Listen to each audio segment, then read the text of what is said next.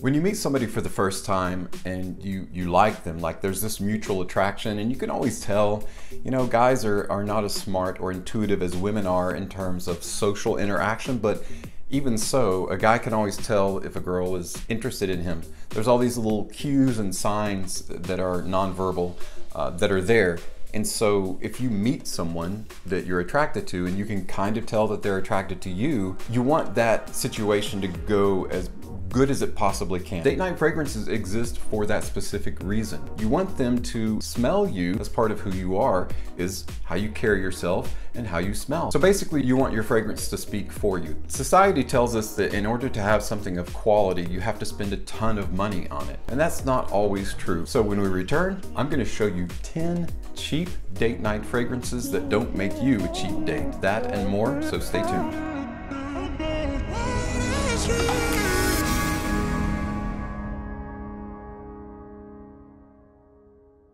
The scent that you wear is extremely important, but you don't have to spend a ton of money on it.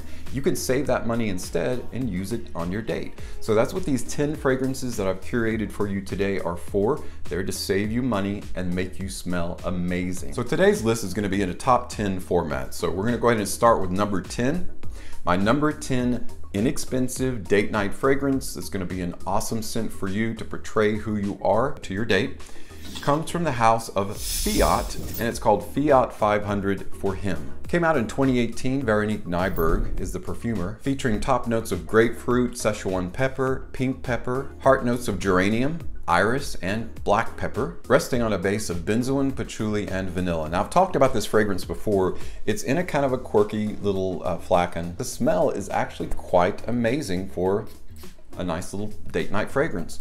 Similar to Terre d'Hermes, it's wrapped in a nice vanillic envelope, as it were, that covers the entire fragrance in the scent profile. It makes it slightly sweet, a little bit more creamy than Terre d'Hermes is. It's a little bit more alluring and inviting. It's a decently unique smelling fragrance, and the presentation is just really nice. It smells like a nice leather interior of a brand new car. So not only do you get that brand new car smell, but it's got a nice kind of a romantic heart to it. Fiat 500 for him. Our next fragrance came out in the year 2000. Michel Almaray is the perfumer who created it. It's from Alfred Dunhill, and it is Dunhill Desire Red. This little guy is a powerhouse. I really enjoy Dunhill Red Desire. The performance on this is really nice. It projects out really well, so you have to hold back on those sprays. You're gonna be tempted to spray 10 sprays because you want to be smelled. Like, can she smell me yet? You've got apple, you've got bergamot, green lemon, and neroli in the top. In the heart, you've got patchouli, you've got rose, and you've got teakwood, resting on a base of labdanum, musk, and vanilla. So again, you'll see vanilla in a lot of these date night fragrances because it's a wonderful note. Again, it's a very romantic note. It's creamy, it's sweet, and it has also some really nice bright notes there in the open. You've got apple, you've got lemon, that combination of warm musk and vanilla, and that neroli. That neroli is a wonderfully romantic note. Dunhill Desire has one job, and it does it. It does that job extremely well. It gets you noticed. And that's why Alfred Dunhill Desire Red takes my number 9 spot. When you fall in love, some people have described that as a kind of fever that overcomes you. And this next fragrance couldn't agree more. It is from the house of Azzaro, and it's called Amber Fever.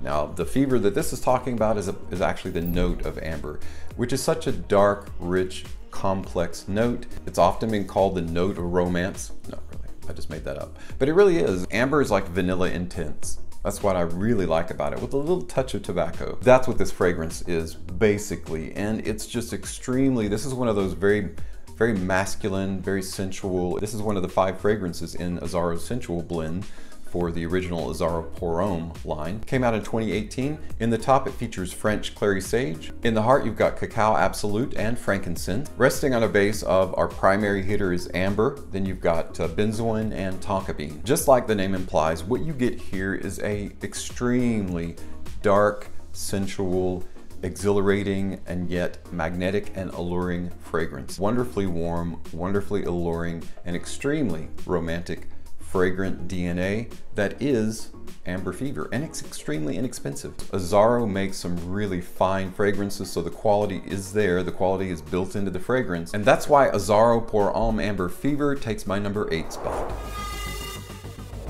Coming in at my number 7 spot is a fragrance that Versace released in 1994. It is Versace Blue Jeans. Now, a lot of people aren't gonna think this is a date night fragrance, but let me just tell you, one thing all of these fragrances have in common is that they are slightly sweet, right? Because women, as a general rule, okay, this is a general rule, they like something that's a little bit darker, richer, and sweet. And if it swings masculine, that's where you want to be. And all of these do all of those things. It's a romantic fragrance. It has a lot of really nice romantic notes in it. Aniseed, basil, bergamot, rosewood, juniper, citrus fruits are in the top. Extremely floral heart. Carnation, geranium, heliotrope, jasmine, lily of the valley, lavender, rose, sage, and fir. Resting on a base of amber, iris, musk, patchouli, sandalwood, tonka bean, vanilla, vetiver, and cedar. So a ton, back in the 90s and some of the earlier 2000s, perfumers used to think that the more was better kind of scenario. So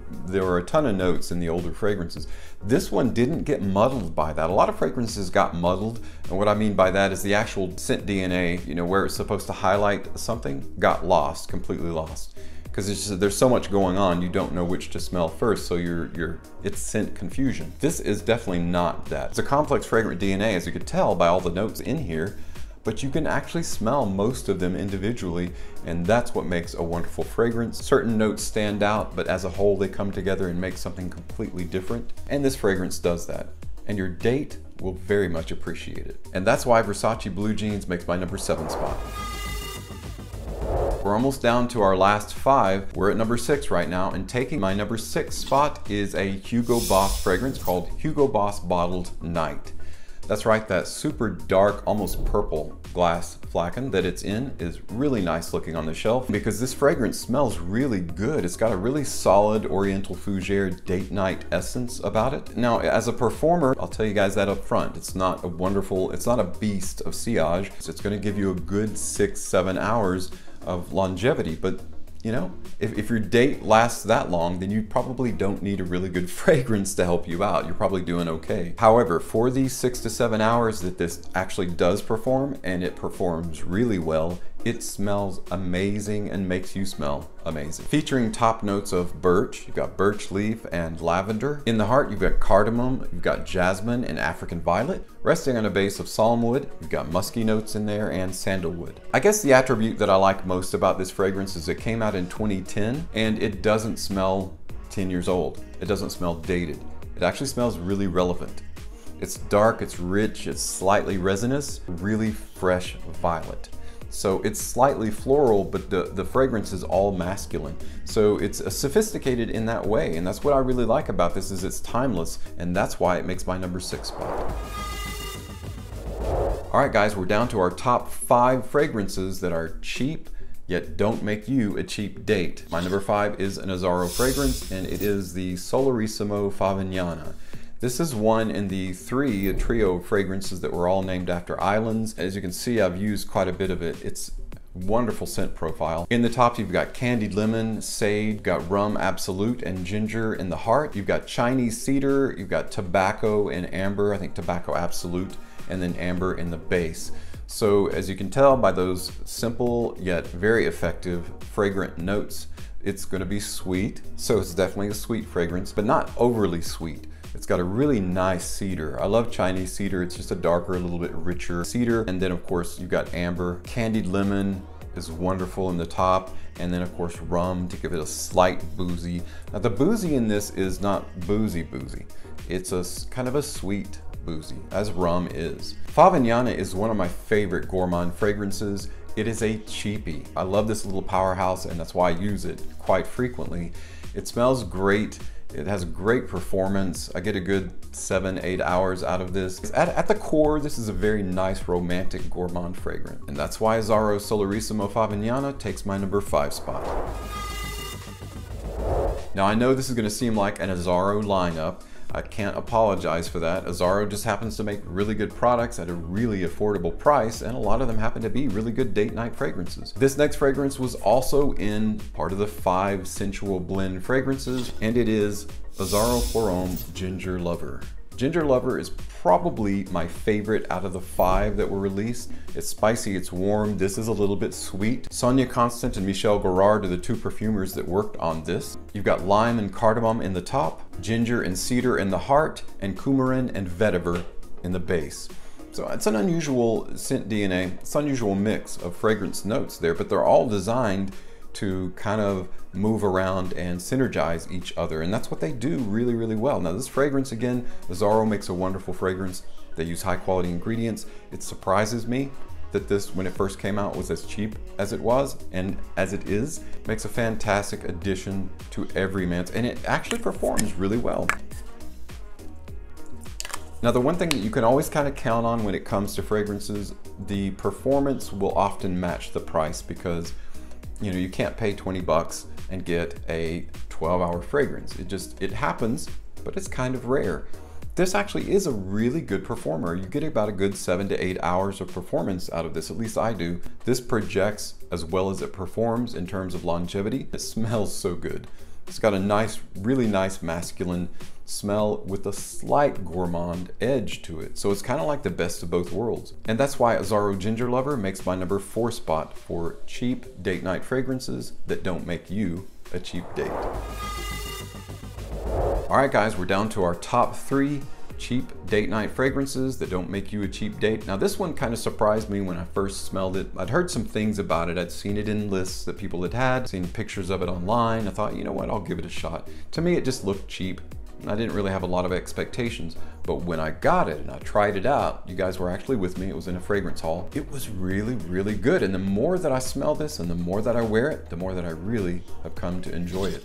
It is Sean John's 3 AM. Elias Hermanitis is the perfumer for this. You've got bergamot, cardamom, mandarin orange in the open. You've got fig, orange blossom, and geranium in the heart. You've got tonic water, suede, and what they call a sensual skin accord, which is similar to like a solar note, slightly salty, slightly warm. And that's what is actually, that's a great way to describe this, because it's a very intimate smelling fragrance. The performance is really good on this fragrance. It actually projects really well, and it speaks volumes about who you are. It says that you're sophisticated.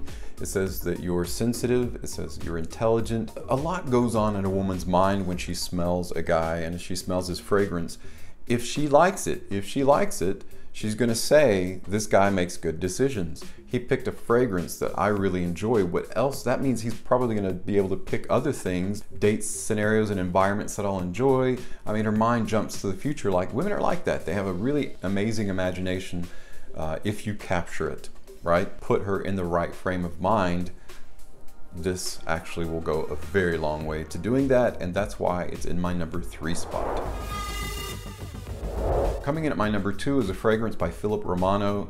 It is from the house of Abercrombie & Fitch, and it is First Instinct Extreme. This little wonder, and I say little because this is the 50 ml bottle, this is one of those that you want to spray on as soon as you get out of the shower. Like if you're getting ready for a date, you clean up, you spray this on. It has a really nice boozy note in the top that you don't really, it's not super boozy, but it's gin tonic, and then you've got that Kawano melon, which is what this fragrance is all about. It's got the super fruit, super melony smell in the top and the open, but it's not like super melon. It's more like a kind of like a cucumber melon combination. You've got Szechuan pepper, you've got violet leaf, and then some citrus fruits in the heart, resting on a base of suede and amber. So you've got some nice light leather essence, and then that warm kind of a sensual amber in the base. So this fragrance starts out super bright. It's almost, again, I use the scenario of a date because it's the perfect analogy. It starts out super exciting, then it slows a little bit, and as you get into the heart of the fragrance, it gets a little bit more serious. The floral notes come to the fore,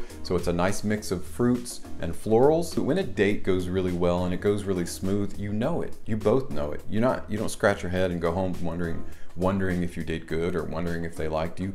You know, and if you don't know, that's your answer. This fragrance will help you know. And that's why Abercrombie & Fitch First Instinct Extreme is my number 2 spot. All right, we're down to our number 1 spot of cheap date night fragrances that don't make you a cheap date. It's an underdog. It still remains relatively unknown. It is from the house of Guess, and you may already have guessed it. It is Guess Seductive Homme Noir. It is similar, and I've compared it before to Armani Code Absolu. It doesn't have that bite or that kick that Absolu does. Absolu is a little bit spicier, but it comes really close. It's almost like it's a little bit quieter relative of Code Absolu. Jerome Epinette is the perfumer that created this. In the top, you've got black pepper, you've got grapefruit and nutmeg, which is an interesting place to put nutmeg. It's usually either in the heart or in the base, but no, it's as an introductory note, which is kind of neat. And you actually do get that little bit darker, richer essence in the very open, and that's maybe why I like it so much, because it's paired with that grapefruit, so it's got citric, spicy opening, which is cool. You've got lavender, apple, and orange blossom in the heart, and therein lies the similarity to Code Absolu. It's also got some of those notes in it as well, including the apple. Resting at a base of tonka beans, sandalwood, and liquid amber, or liquid amber, however you want to say it, almost note for note like Armani Code Absolu, at a fraction of the cost. So a 100 ml bottle is going to cost you around $15 to $17, and that's an amazing deal. Amazing. Especially when you get good performance out of this. I can't say enough about this fragrance, so I'm probably going to do a full-on review of it very soon because it's so cheap and because it smells so good, and it's just all around a great, unilaterally great, almost signature scent type fragrance. Even though I do make fun because you can spin the lid around, it does feel relatively cheap because it is. But that doesn't mean the fragrance smells cheap. It smells really good. And that's why Guess Seductive Homme Noir makes my #1 spot. Now you're ready to go out on that date. You have all these choices to choose from. You've got 10 fragrances that will get you where you want to be. And you don't have to spend a ton of money to get really good quality fragrances in your arsenal. Thank you so much for stopping by and checking out my video today. As always, thank you so much for your support on my channel. I hope you and your family continue to stay safe during these holidays. I'm Tommy with Studio Sense, and I'll see you tomorrow.